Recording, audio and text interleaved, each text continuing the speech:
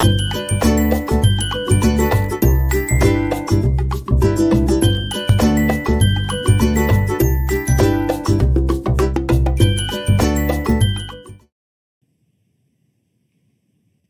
a good time in Innovation Land. Today we are going to be talking about lateral thinking methodology. We've been off on a bit of an adventure for the past few slideshows, thinking about creative thinking processes and some of the different models that have been developed by different thought leaders in this space. And today we're going to be thinking about Edward DeBono again. We visited Edward DeBono in his thinking hats a couple videos back. Now we're thinking about Edward DeBono's principles of lateral thinking, and he did a lot of work on thinking about creative thought processes, and we're going to apply some of them today. So at the end of this video, you will be able to apply Edward DeBono's principles of lateral thinking and reflect on a variety of lateral thinking methods. We'll use provocation statements or PO statements to generate lateral thinking. And we'll also use a different practitioner's application. We'll apply Doug Hall's Spark Deck concept as part of lateral thinking. So, there's Edward DeBono, and here's his quote: "Creative thinking is not a talent. It is a skill that can be learned. It empowers people by adding strength to their natural abilities, which improves teamwork and productivity and, where appropriate, profits." And so, those of you who are following along this course as part of Niagara College's culinary innovation curriculum, you know very well that oftentimes we're talking about innovation practice as a means of companies being able to be profitable.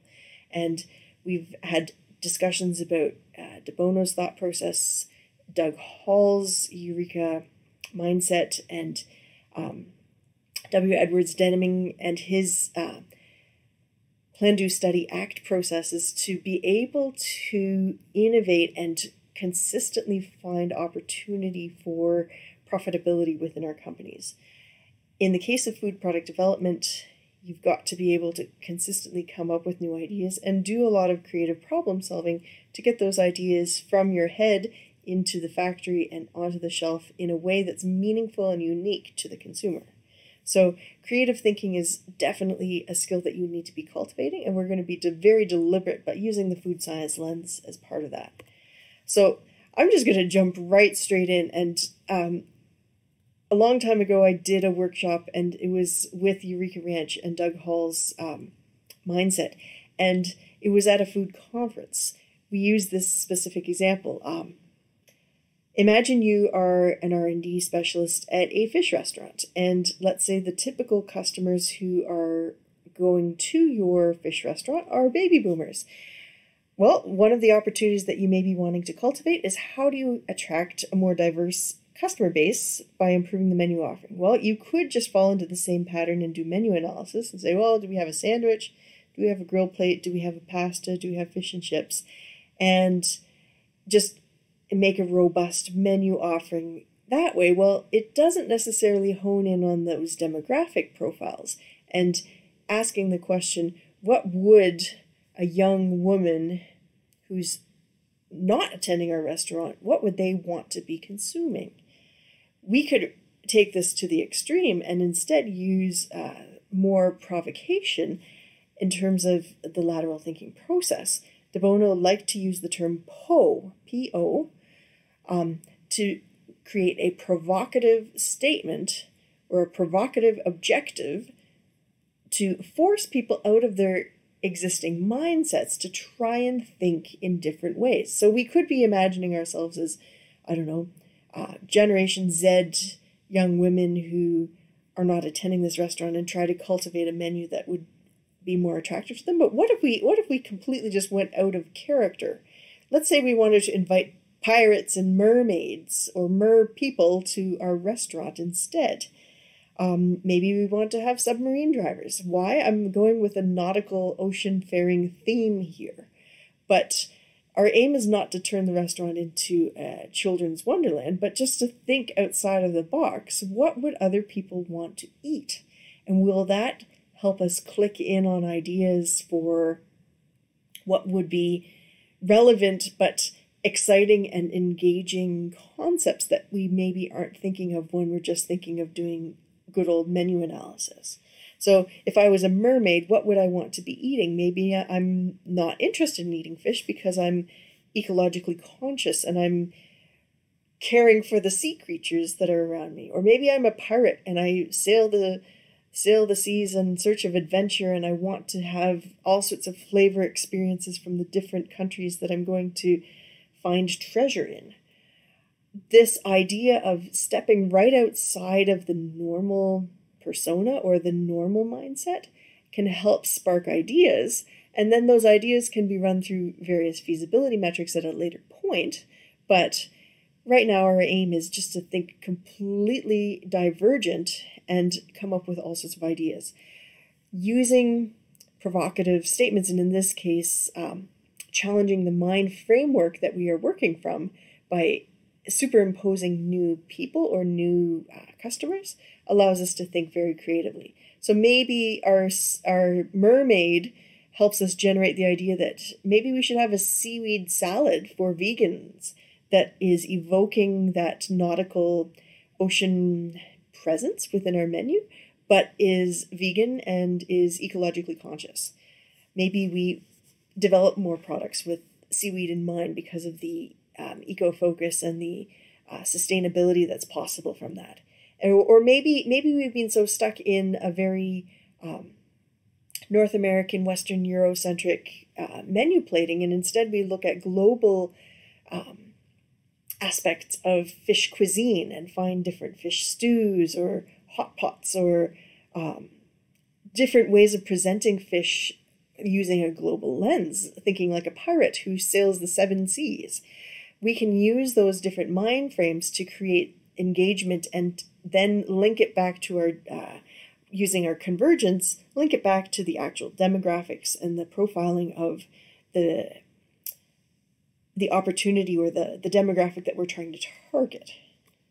So going back to some more theory here, creative thinking strategy using lateral thinking, oftentimes we are doing that multiple idea facilitation or brainstorming where we're trying to generate as many different ideas as possible. Sometimes we're doing mental state shift and cognitive reframing or changing our perspectives so that we're able to think outside of our own biases and think like our customer or think like perhaps an imaginary scenario.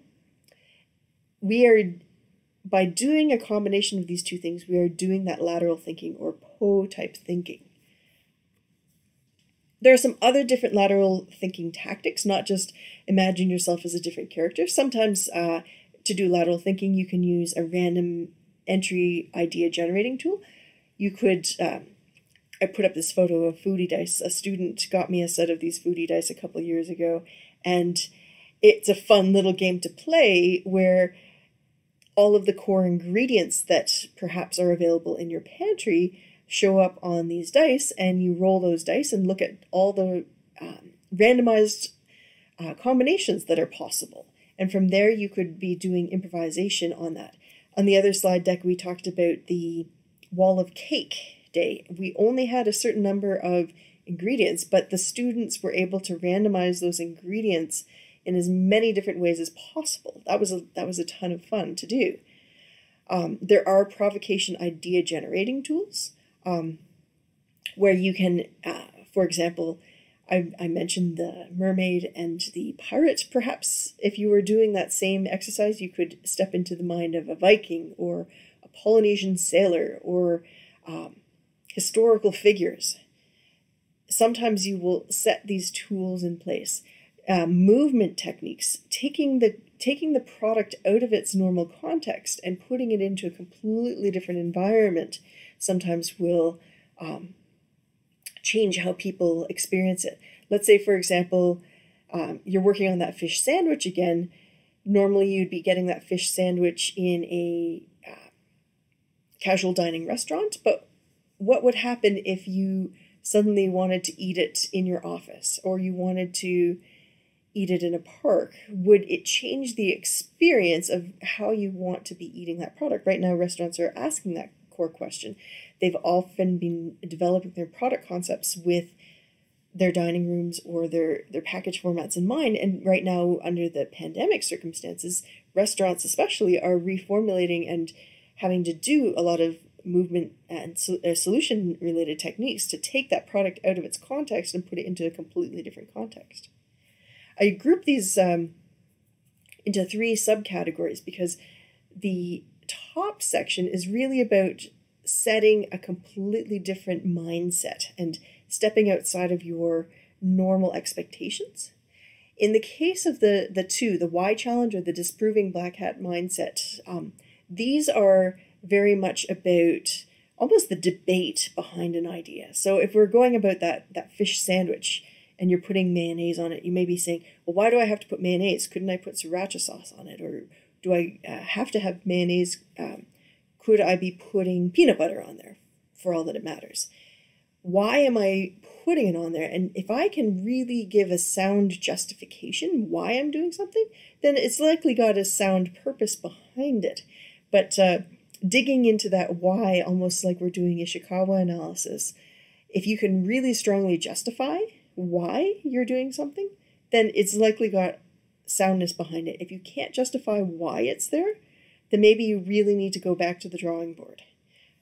That same mindset of using black hat mindset, if you remember from our thinking hats, black hat was always about finding the negativity in something. You do want to go into that sort of exercise with a lot of facilitation to make sure that people aren't just out there going, ooh, this person hates my idea. But the idea behind a black hat mindset disproving activity is to identify any weak points in the concept so that all those weak points in facilitation are identified and they are minimized or eliminated as fast as possible. Another one would be concept formation or fractionation. And this is quite interesting. Concept formation is where you would take that idea and blow it up into the whole system. And in fractionation, you would be taking the derivative parts and running each of those as a system. So let's say we're making that fish sandwich. Do we have a whole system for getting the bun, getting the fish, getting the sauce, getting the pickles, whatever is on that fish sandwich? And can we go through each of the whole concepts to be able to execute that product? In the case of project management or ideation, oftentimes people will come up with really wonderful ideas, but they can't go through that concept formation. And you need to go through it as a thought exercise to execute each of the individual points to make sure that there's a really well thought out methodology behind it. And fractionation, again, taking each of the parts and making a derivative. So you just focus on a minor aspect of it. Now, I mentioned Doug Hall. Doug Hall at Eureka Ranch is a scholar of many of these same mindsets. W. Edward Deming and Edward DeBono are mentioned quite frequently in his work, and he's a more modern practitioner. He uses a concept called the spark deck, and the idea being when doing lateral thinking, why not bring in something that stimulates that mindset? And he actually publishes spark decks, both with general interest in mind, but also he does customized spark decks for separate industries. And these are almost like playing cards that you pull out.